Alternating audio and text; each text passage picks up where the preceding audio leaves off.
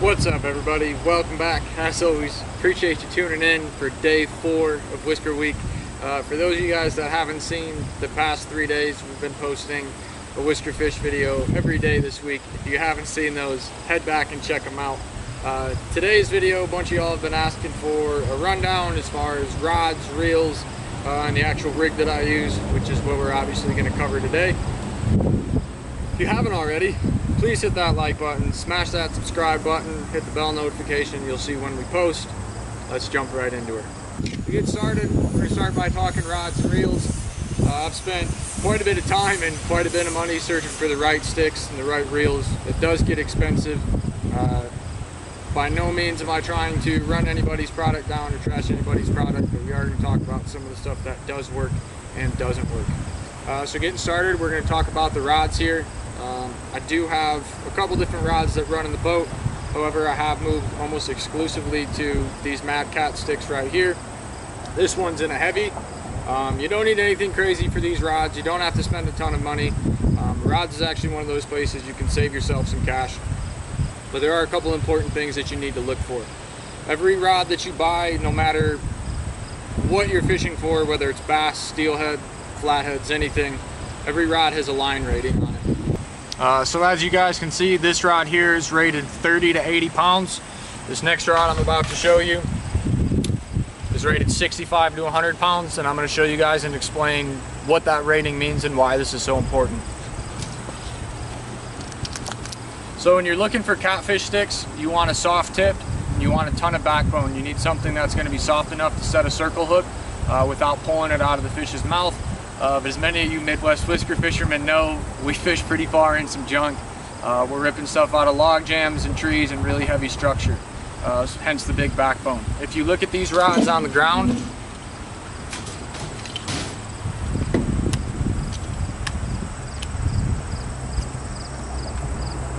this rod has a really big range on it, 30 to 80 pounds, and you can tell just by that thing being on the ground how soft and limber that tip is. When you load this rod up and you get down into the backbone, it's just about a pool cue. So that's going to allow you to set your circle hook, get a good hook set, but as you load that rod up, you're going to have plenty of backbone to rip that fish out of the cover and get him up off the bottom. Here we have a 65 to 100 pound rod. Yes, it is a little bit heavier on the rating, but it also has a smaller range. If you look at this rod, the tip's it's not very limber up top. It does move a little bit, but not a ton. I do catch plenty of fish on this rod. It's not horrible, but it's not ideal. When you load this rod up, you see it does take longer and it is harder to get that thing to fold over. So we have found that we do pull some hooks on circle hooks fishing with this rod. When it comes to budgeting and trying to save yourself from money, rods is one of the places you can actually do that. This rod was, I believe, $50 or $60. It is a Shimano Sojourn. I have 2 of these rods. I have one in, this is a heavy action, and I have one in a medium heavy action. These rods have performed excellently. I've caught plenty of fish on them. Affordable, cheap, gets the job done. As I mentioned before, these are the Mad Cat rods. These things are built to last, and they are absolute tanks of a rod. Yes, they look cool, they look good, they perform outstanding.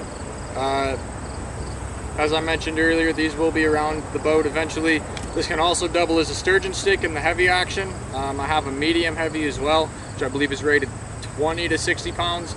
This one's 30 to 80, can also be used as sturgeon depending on where you're fishing. If you're exclusively going to be fishing for flatheads, I would recommend having a combination of both of these rods around your boat. They have a ton of backbone, even in the medium heavy. All around solid rods. The next thing we're going to talk about is reels. Guys, reels is somewhere where you don't want to go cheap, and you're going to lose money by trying to take the short, easy route. I spent a bunch of money this summer cycling through reels, and the fact of the matter is flathead fishing, absolutely, it just abuses your gear. You're locking down your drags, you're fishing stuff in heavy current, so you're even testing your spool tensioner. I think I've gone through 4 or 5 different brands of reels. I'll start with this one right here. This is a Catfish Pro Tournament Series. Coming right out of the box, you can tell this reel was a little rough.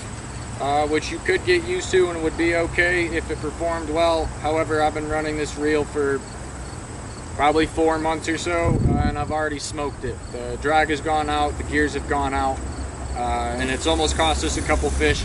To give you guys perspective, I paid, I believe, $70 or $80 for this reel, and to be perfectly honest with you, it's just not worth the money. When you're flathead fishing, I do prefer round reels. They're a little easier to work with. However, some people nowadays are going to these low profile reels. One of the things I didn't touch on is the drag that you're going to want to get out of these things. So with the round reels, if you can get between 15 pounds to 20 pounds of drag, is going to be plenty. This little guy right here, believe it or not, will put out 24 pounds of drag. It has standed the test of time so far. It's a powerful reel. It does work well. It doesn't have the power handles, which you could upgrade if you wanted to. But if you're into the low profile thing and you want to stay away from round reels, this is a Lew's Super Duty GX. Pretty solid reel, double as a musky reel too if you're into that sort of thing. Gets the job done. My favorite and newest addition to the boat and the whisker fish spread lately has been this Penn Squall. This is a 15. This is a savage of a reel. It's got the big power handle that you're looking for. Has an awesome clicker on it. Super loud and strong. It's incredibly smooth. It casts really well. It brings in even those big baits and those big fish. It performs extremely well. It's built like a tank. People fish everything from stripers to sturgeon, flatheads, you name it. This reel can do just about anything that you want it to. As I mentioned, don't try to save money on your reels. It's going to bite you in the ass in the long run.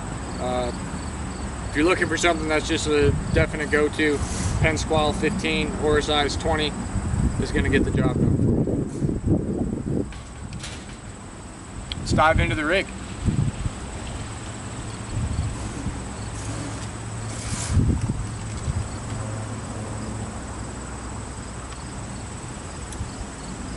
So guys, just like any other sort of fishing, everybody does things a little differently.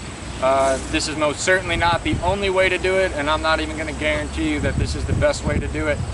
This is what I've been running this year. It's worked extremely well for me. So talking line, I like to run between 65 up to 80 pound braid. 65 does most certainly get the job done. The reason you do run so heavy, as I mentioned before, you're fishing a lot of logs, you're fishing a lot of heavy structure. Braid in itself isn't known to be extremely abrasion resistant, so I do go as heavy as I can.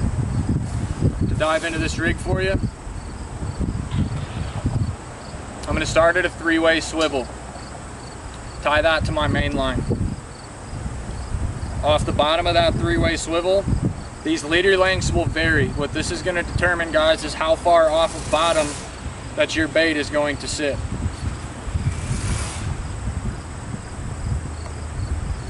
At the bottom of this 3-way swivel is going to be where your lead goes, so that's where you're going to hook up your sinker. So what will happen here is as you pull that rod tight, your sinker is going to go tight. Off the other side of your 3-way swivel, you run another leader line. Now, you want your leader line with the hook attached to it to be shorter than your leader line, or at least an equivalent length to the leader you have on the bottom. This will prevent your bait from being able to rest. So as this comes down, if you have too long of a leader, your bait can sit on bottom and he's not going to be busy down there. You want that thing darting around. As we always joke when we run bullheads, it's like a dog on a chain. Guys, similar to rods and reels, I've spent a ton of time searching for the perfect hook. Believe it or not, it does exist. I've been everywhere around, from your regular Gamakatsu hooks that you can just buy at the regular store. I fished some Whisker Seeker hooks. They do have a triple threat that I enjoy as well. Skinner behind the camera there actually prefers the triple threat. I've started running Hooker's Terminal Tackle. That's called the backstabber hook. It's an offset circle hook. No matter what hook you decide to use, do yourself a favor, make sure it's offset. I'll run anywhere from a 10-aught to a 12-aught. These things have been on the money since I've started using them. Matter of fact, in some of our past videos, you can actually see these things in work.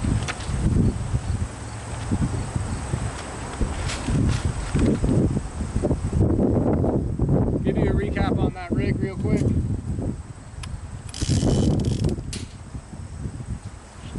You have your main line, your 65 pounder, your 80 pound braid attached to a 3-way swivel.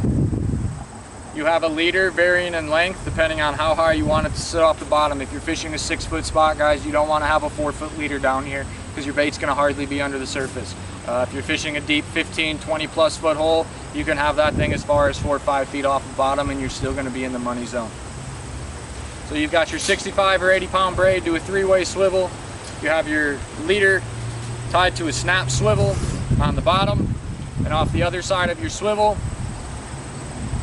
you have another leader section with your 10-aught hooker's terminal tackle hook or a 12-aught hook with a snell knot on there. That's also extremely important. Snell knots and loop knots for circles, guys. That's going to increase your hookup ratio tenfolds. Pretty simple rig, nothing crazy.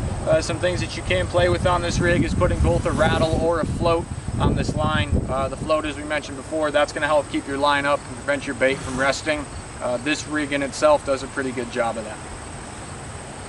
Another rig you can run is just a simple inline rig. I don't have it set up because I personally don't run those, but all that would look like is a big egg sinker or even a pyramid sinker. You would run it straight through.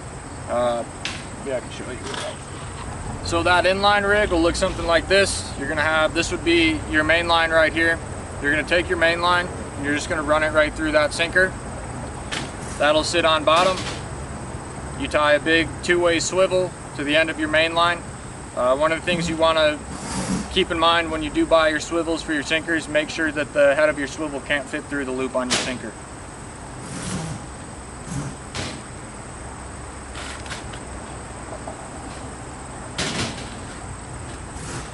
Main line through your sinker, 2-way swivel on the end, a section of leader line, and then your hook. What that'll actually allow to do is on the rig I just showed you, when that fish picks up your bait, it's actually going to be picking up the lead as well. On this rig that won't happen. That line will actually just continue to feed through your sinker and they won't pick it up. One of the disadvantages to running this rig, it is easier to have your bait rest and just sit on bottom because there's really nothing keeping them up. Other than that, you could solve that by running a float.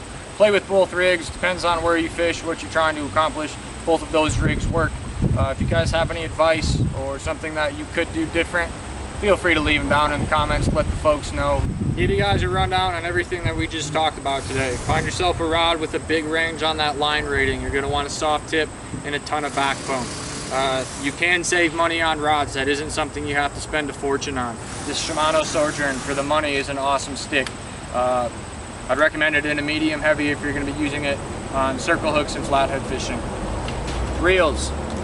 Don't save money on reels. That's going to cost you money in the long run by trying to go the cheap route. Spend the money up front. There are other reels out there that I'm sure that perform as well as this one. However, I haven't found one yet. I will be running Penn Squalls from this point forward. Awesome stick. I think that covers everything in this video. Soft rod, heavy braided line. Oh, one thing I didn't mention, guys, 60-pound mono leader for the leaders we talked about. This is just trilene big game mono. It's nothing fancy, it's cheap. I think this little spool is $10. Rod with the big range, soft tip, a lot of backbone. Spend the money on the reels up front.